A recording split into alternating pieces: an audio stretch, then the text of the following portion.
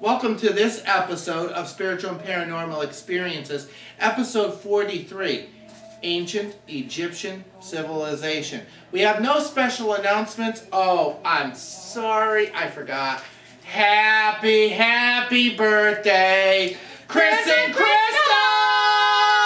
Happy birthday!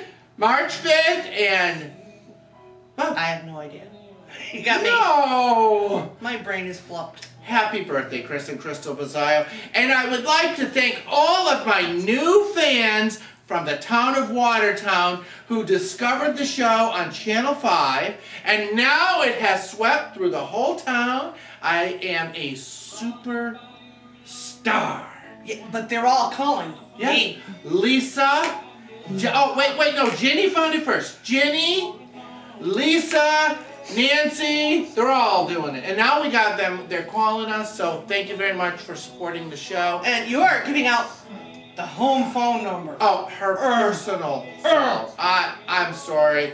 The number to call Only is... those that are privileged. 860-886-4793. If I could have remembered you hear that, it, Ray? I might have given it. You hear that, Ray? At the time. So...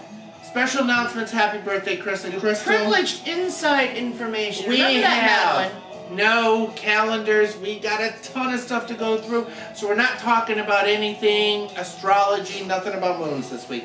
Tune in next week. Promise you, you'll have some new moon information. You're a moon, all right.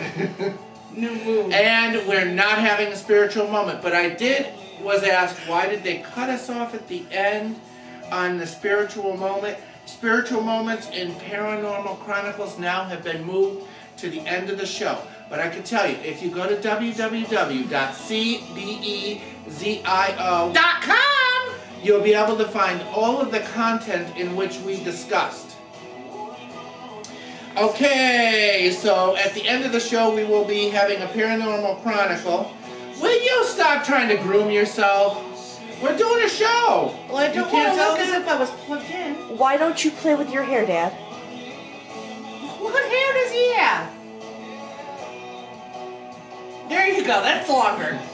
Paranormal Chronicles at the end of the show, if we stop goofing around and getting serious, we'll be talking about paranormal phenomenon, the night of unseen entities. But we will talk right to the very end of the show. What was that? You don't got it in front of you. This the is night of unseen entities? Yes. UFO encounters resulted in poltergeist, telepathy, and other strange phenomenon.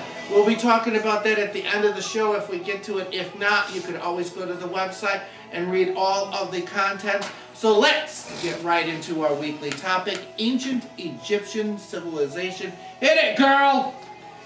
There are days when the sand blows ceaselessly, blanketing the remains of a powerful dynasty that ruled Egypt 5,000 years ago. When the wind dies down and the sands are still, a long shadow casts a wedge of darkness across the Sahara, creeping over ever longer as the North African sun sinks beyond the horizon. This is where our history of Egypt begins. In the shadow of the Great Pyramids of Giza, where stone meets sky, as a testament to one of the greatest civilizations on earth. Here, on the plateau of Giza, 2,300,000 blocks of stone, some weighing as much as 9 tons, were used to build an eternal tomb for a divine king. Those of you who would like to know where we've gotten this information from could always go to www.pbs.org and look under Nova for ancient Egypt. 5,000 years ago, the 4th dynasty of Egyptians' old kingdom was a highly advanced civilization where the kings, known as pharaohs, were believed to be gods. They lived amidst palaces and temples built to honor them and their deified ancestors. Pharaoh originally meant great house, but later came to mean king. what we know of this early society changes and is reinterpreted year by year as new archaeological finds discovered beneath the desert sands revise our understanding of ancient Egypt.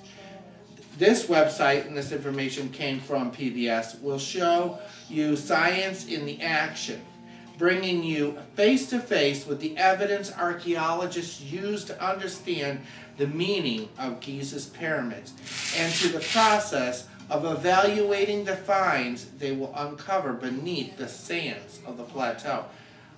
Don't speculate what you think's underneath the sands, honey.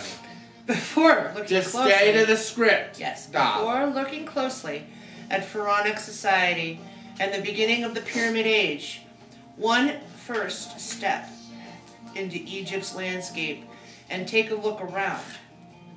Ancient Egyptians called their land Kemet, which meant black. You sure that's not curly? Oh no, that's Kemet. Sorry. After the black, fertile silt layered soil that was left behind each year during the annual inundation when the Nile flooded the fields. The most prevalent color of the desert, however, is a decidedly reddish-yellow ochre. The Egyptians called the desert Deshret, meaning red, and this endless carpet of sand covers an estimated 95% of Egypt, interrupted only by the narrow band of green carved by the waters of the Nile.